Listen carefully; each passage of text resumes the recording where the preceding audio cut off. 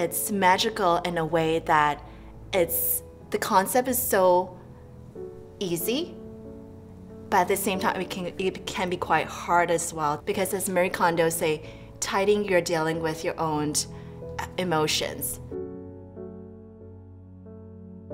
My name is Shin Low. I'm from Ontario, Canada. I'm a registered dietitian, a mom to a lovely 3-year-old boy. Just loving KonMari Method so much. Stumbled upon it about a year ago. I was a new mom then with a newborn at home.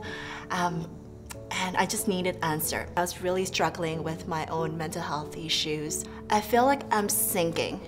And that was a scary, scary feeling, especially you have this new life and really depends on you, you know. When I realized there needs to be a solution to what I was going through, I stumbled upon the book. Through that, the transformation is magical.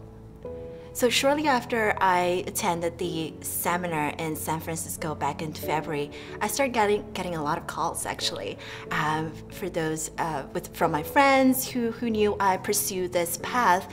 And I think at first they just wanted to kind of give me a little support and say, hey Shin, come tidy our place. But there's this couple who recently had 2 little ones, they're twins. They're same-sex couples, so it's not easy for them to conceive.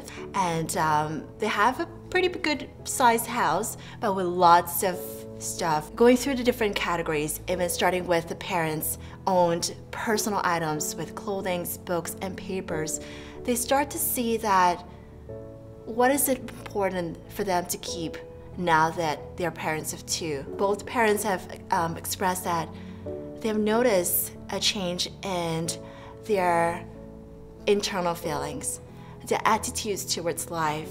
Now that they have more time and freedom on their hands, they're able to spend more time with their little ones, and instead of being frustrated about trying to keep up with the house chores or trying to get these little ones out of the door. That's what they've told me when we had our first sessions.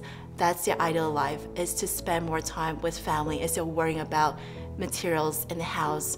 Now they have all the time to themselves, and for the little ones, they're able to enjoy each other a little bit more. Joy to me these days means freedom and gratitude.